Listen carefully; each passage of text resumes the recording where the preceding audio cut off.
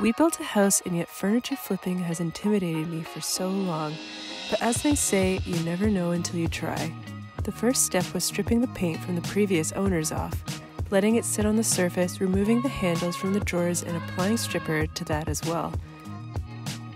Then, after enough time passed, it was time to take the first swipes of the scraper to begin removing the paint. Soon after, I realized it needed another coat. Let me tell you, what I found underneath after the second round of paint remover made all of the effort so worth it. Follow along to see the process and how this little dresser turns out.